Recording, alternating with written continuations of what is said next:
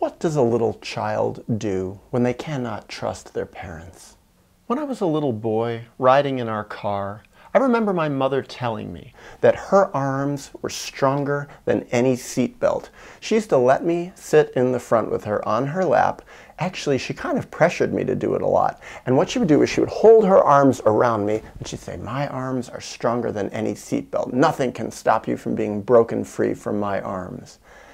And the problem is I didn't trust her. And the reason I didn't trust her is because before that even happened, when I was about 2 or 3 years old, I was sitting in my mom's lap in the front seat of the car. My grandmother was driving and we were going along. My mom had her arms around me stronger than any seatbelt. And my grandmother slid off the road, crashed. We went into a ditch. And as soon as we hit that ditch, my mom's arms opened up because she wasn't stronger than any seatbelt. My face went forward and smashed into the dashboard right here. And I still have a scar from it right below my nose, above my upper lip. Yet, my mom continued to want me to sit in her lap after that. And she continued to say that her arms were stronger than any seatbelt. And I didn't believe her. So how did I deal with that in the bigger picture? How did I deal with the fact that my mother clearly was not trustworthy at some primary level? Well, the way I dealt with it is the way I think a lot of very young children deal with it. They trust their parents anyway. What they do is what I did. I took that one part of my mother's obviously untrustworthy behavior and I put it into a little category that was called separate from the rest of how I feel about my mom, because I needed to trust my mom. But in that one area, it was like, no, she really had broken my trust. And yet I couldn't reject her entirely, even though that kind of behavior on her part, that dishonest behavior, dishonest in the face of obvious rejection by reality, it stayed. And it was really, really actually true in a lot of different areas of her personality. But I needed her. I needed her love. The other thing that I realized is that by resisting my mother, by showing my distrust of her, she didn't like me. She rejected me. She really took issue with it if I didn't want to sit in her lap, if I didn't want to believe her that her arms were stronger than any seatbelt, even though there had already been visible, clear, bloody proof that she was wrong. The funny thing also is as I got bigger and older, it was harder for her to protect me with her arms. And yet the sad thing is, I think I still did get in her lap a lot. I still have a lot of memories of sitting in her lap in the front seat with her arms around me.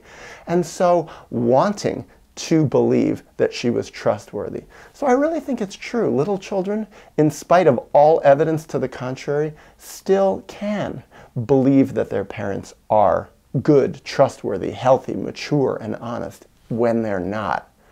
But it stayed in my head somewhere. Deep down. I buried it, I think for a long time, but it stayed somewhere in a little pocket that my mom, well, she's not all that she says she is. And as time went on, I gained more and more and more experience of seeing all these different ways in which my mother just wasn't honest. Basically, that she would betray me with what she said or what she did. And it was confusing to me. It was painful for me. It created a kind of existential crisis in me because I still wanted to believe my mom. I wanted to love my mom and hold her up as someone who was a great mom, a great human being, a great defender of me. Even though she wasn't. Even though sometimes she was the exact opposite. Even though fundamentally, at some more objective level, based on reality, in some ways she was my worst enemy.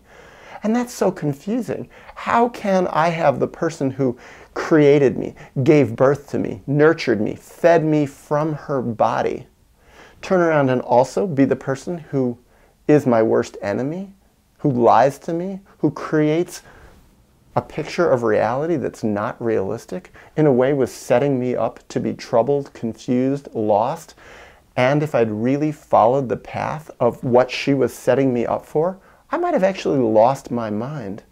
And when I think about it, in some ways, I did lose my mind. As a very little child, I lost my mind because In some ways, I lost myself. I couldn't keep my full conscious relationship with me. I couldn't develop that. I couldn't nurture it. And also maintain a loving, trusting relationship with my mother at the same time. And when I was very young, I prioritized her over me because I thought, and I felt it, and I knew it at some level, if I don't have her, I will die. If I don't have my relationship with her, I am really, really screwed in life. I can do without my full conscious connection with me. I can even abandon me in all sorts of different ways, but I cannot abandon her. I am too dependent on her. And I think that's so true of children in general. Yet as I got older, that became less and less true. I didn't need to be so dependent on her. I didn't want to be so dependent on her. I also started seeing what was going to happen to me if I stayed too dependent on her. I was going to be in big trouble. I wasn't going to make it as a teenager. I wasn't going to make it as an adult. I wasn't going to fit in socially. I wasn't going to be able to get a job, a career, a life. I wasn't going to be able to have friends. I wasn't going to be able to have a girlfriend. All these different things I wasn't going to be able to get if I maintained a closer relationship with my mom because she was so dishonest. Also, my mom really, really wanted me to be dependent on her. And I think sometimes she actually wanted me to be crazy. By wanting me to believe her lies, she wanted to screw me up. She wanted to make me broken so I would, in a way, stay stuck on her. And it's not just that she lied about how strong she was with her arms. My arms are stronger than any seatbelt. She did actually quite a lot of things that really were straight up dishonest, conscious, I think conscious at least, manipulations of me to make me confused, to make me have a more troubled version of reality in my life. I think of one thing that she used to do. She used to play this game that she had magical powers. She would tell me, she goes, Daniel, I just have this intuitive ability to sense where certain things are hidden. I just know it, and I don't know why. And I'd say, like what? She goes, well, you know you like this piece of cinnamon gum. There was this type of cinnamon gum I liked a lot. And I'd say, yeah. She goes, sometimes I can just feel where a piece of cinnamon gum is. And I don't even know why I know where it is, but I just know where it is. I'd say, where? Where is it? And she goes, there. And then she would walk over, and I was like 6, 7 years old, maybe even 8 years old, and she would lift something, and there would be a piece of that cinnamon gum, and I'd be like, how did she know that? And I'd say, how did you know that? And she goes, I don't know. It's just a feeling I have, a gift that I have. I can just feel things. Actually, what it was is she had actually put it there before. She had hidden it, and she was pretending that she had this sort of intuitive sense of knowing, this foreknowledge. But it was a lie, and she absolutely would never, ever admit that she had hidden it there before. And I'd say, well, did you put it there? Did you hide it there? She'd say, no, it's just, I can feel it. I'd say, well, do it again then. Do it again. If you're so good at that, tell me, where's another piece of gum hidden? And she'd say, well, I don't know. I can't really read it. Well, and then she'd say, oh, well, maybe there is one. Hold on. I think I can see it in my mind's eye. And then she'd take me, and I'd start, maybe she does know. And then she'd lift something, and there would be another one there hidden behind a plant or something like that. And I'd be like, oh my God, she really does know it. She has magical powers. And I started believing in magic. Little did I know, she was anticipating that I wasn't going to believe her, so she'd actually hidden 2 pieces of gum in preparation for that. And then I would say, tell me where there another one is, tell me another. And then she'd say, no, I just can't read anymore, because she actually hadn't hidden anymore. There were no more hidden pieces of gum. But it screwed me up. It really screwed me up. It gave me a twisted sense of what reality was. And as I got older and I started thinking about it, I started thinking, she lied to me. She lied to me. And I went to her when I was 9, 10, 11, 12 years old later, and I say, whatever was the truth with that piece of gum? You hid that gum, right? There really isn't such a thing as magic like that, right? And she said, no, I really did know that. I didn't hide any. She would deny it because maybe she didn't want to look stupid, Or maybe she just wanted to twist my sense of what reality was. Very, very manipulative in that way. And there were a lot of different things that she did like that. And it really gave me a confused footing in reality in all sorts of different ways. And it was painful. It made it hard for me to function in the world as a normal person. It also made it harder for me to discern what reality is.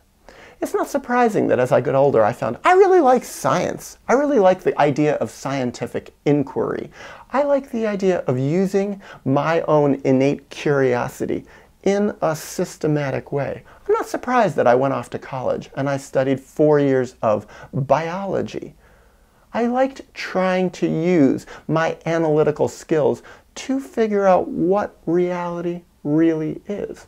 And not just to go on faith, because my mother, in a way, was a cult leader in my family system. And to get the love from her that I so needed and so wanted, I had to believe her. And I didn't want to do that anymore. I instead wanted to believe reality. I wanted to believe in truth. And fast forward.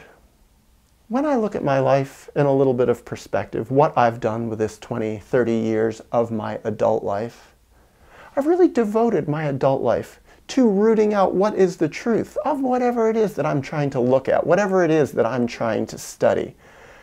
And I would say the real place that I started most intensely to root out what the truth was the truth inside of myself. Who am I? How honest really am I? What are my blind spots? Where is my denial?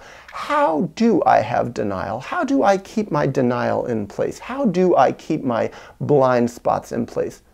What things have I done in my life that weren't honest? Why wasn't I honest? What were the situations that set me up to not be honest? What were the circumstances that caused me to lie? Not just lie to others, but lie to myself. In what ways was I dissociated? And also really to figure out my history. In what ways have they lied to me? How has that affected me? How am I now as an adult still beholden to the cult that is my mother, the cult that is my father? My father, he always defended my mom. He never called her out. He knew that she was a liar in so many different ways, but he wasn't going to say it because he didn't want to upset the apple cart of my family system. That was part of the relational contract between my parents. They would defend each other even when the other one was wrong. My mom defended my dad too. She defended his lies, his bad behavior, all over the place. That was another way in which she lied. However, that's not what I wanted in my life. And so I've made a life's devotion out of doing my best to try to be honest, to turn my analytical skills inward and to figure out what's going on in this old brain of mine. In what ways really am I healthy? And in what ways am I sick? But I also want to talk about that side. In what ways am I healthy? Because when I was a child, I also wasn't really being allowed in my family system to fully nurture my good qualities. My good qualities a lot of times were considered dangerous in my family system. They were considered heretical. They were considered the kind of things that would get me rejected. They didn't often get approval. And because of that, I had a hard time knowing who I even was, or how to assess my own self. I didn't know how honest I was. I didn't even know all the while that I had these analytical skills. I didn't know that I had the ability to discern reality. I didn't know that consciously, that is. Instead, what I was doing was I was just doing it all over the place. I didn't really know that I was that curious. I didn't know that I was really an independent thinker. I didn't really know that I was original. I thought there was a lot of problems with me. I thought I was rebellious. I thought I was bad. I thought I was a contrary kind of person. But as I grew older, I started looking at these qualities in more perspective and saying, you know, I'm actually better than I thought I was. And I honor this. I honor my ability to discern reality better than pretty much anybody else's that I knew. I'm actually smarter than I thought I was. I'm not so stupid. And I'm not so socially screwed up. And it felt good to say that. In my private relationship with myself, what I learned is My family system didn't like a lot of these good qualities that I had, and they certainly didn't like it when I spoke openly about it. I realized, ooh, they consider me arrogant if I speak openly about what I think about myself on the inside. They considered me holier than thou. I remember my dad once called me, oh, you know what you are? You're the high priest of psychology. You think you're so insightful. It was because I was calling him out on his sick, in-denial behavior. Back when I used to call out my parents. At a certain point I realized there's no point in calling them out. It doesn't change them at all. They don't want to know reality. They don't want to know who they are. They want to live in the comfort of their own denial. And so pretty much what I did, I had to do if I wanted to become more independent, if I wanted to love myself more, is I had to get away from them. And in a way, that has become my salvation.